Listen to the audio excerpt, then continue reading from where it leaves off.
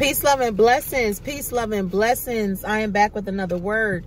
Y'all, this is just a real quick message. The Father had gave me this word a few weeks ago. It probably was longer than that, honestly. But he brought it back up in my spirit. And this is about, your close circle. This is about, your friends, okay? And I'm gonna teach y'all, and if y'all probably already know this prayer, but I'm gonna teach y'all a real simple prayer to pray when you are questioning someone that you are closely connected to. Okay? It's important, y'all, to really know who to cut off and who to hold on to. Okay? Every friend is not meant to be cut off. You have to use discernment. Father been showing me 144, which means discernment, like to discern. Some people are simply sent in your life, for you to help them through being delivered from unclean spirits. Some people may have a spirit of envy and jealousy unknowingly.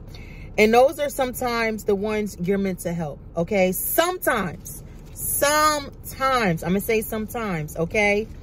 They may have pure intentions, but still struggle with the spirit of jealousy or envy. So you got to learn to pray against that spirit. When the Father is not telling you specifically to cut that person off, you got to remember, we wrestle not against flesh and blood, but against spirits, principality, rulers of darkness. It's a spiritual battle. You know what I'm saying? God might have sent you in that person's life just to simply help them, through their deliverance process. They might have been connected to people that don't even realize that they're wrestling against a particular spirit. And so you, being as though you are on a journey with the Father, you're able to identify unclean spirits and, also fight and pray against it for your friend or relative to receive that deliverance. Okay. But again, discernment is very important. And just a real simple prayer. I'm going to say it at the end. If you don't know who's supposed to be connected to you in your current season or seasons to come, here's a simple prayer. Ask God to reveal. Ask God to expose. And ask God to remove those who are not supposed to be in your life.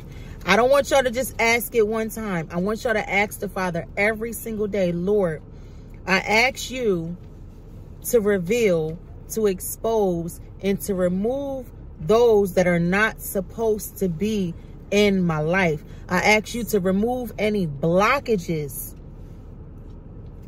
that's keeping me from pursuing your purpose, pursuing your will, or keeping me from receiving my promise.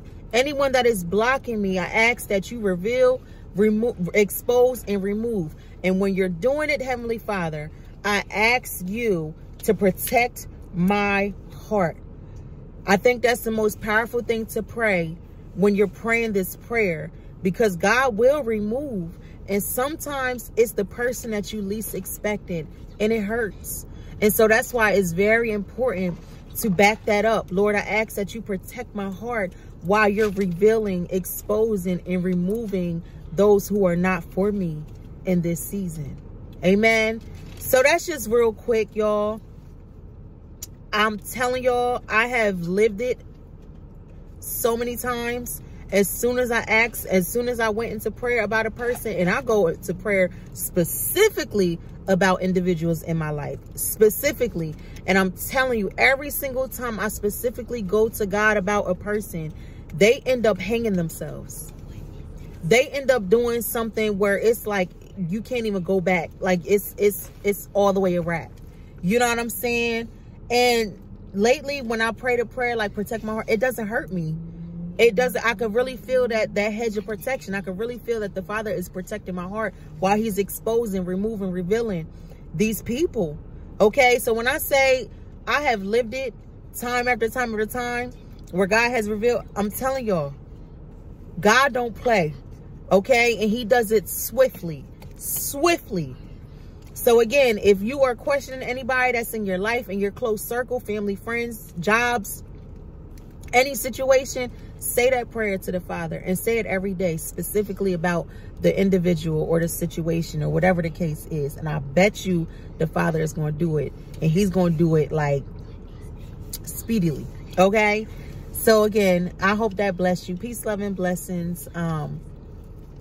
That's all I have for you. Okay. I'll be back with another word when the Father releases me. Peace, love, and blessings. Love you.